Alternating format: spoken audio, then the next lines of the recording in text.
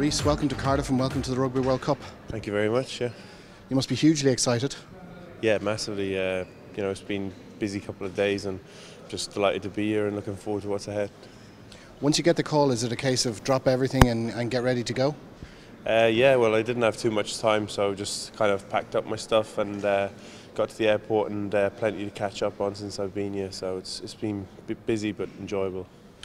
As you said, plenty to catch up on. You've probably sat down already with Simon and Joe and the various coaches about what your role might be during the week and at the weekend. Yeah, more just making sure that I cover all my bases and make sure I know all the plays, lineouts, etc. And I suppose it takes a little bit of time, but the good thing is I've been in the environment for a long time and a number of years under my belt with Joe as well. So it's been, it hasn't been too difficult. And a word about the man that you've replaced, Peter O'Mahony. Yeah, obviously disappointed for Pete.